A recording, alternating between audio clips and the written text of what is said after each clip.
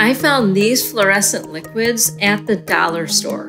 Not only do they fluorescence, but in my next video, I will also show how they are used in chemiluminescence. Fluorescent materials work with a black light. A black light is ultraviolet light.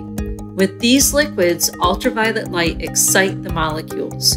During this process, the molecules also relax, releasing energy as the visible light we see in their glow.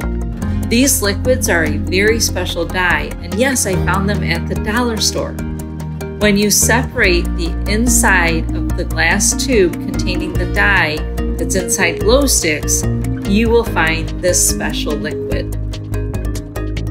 So the dye inside the tube, that fluorescence, might be similar to what you have in a highlighter. Highlighters also glow with a black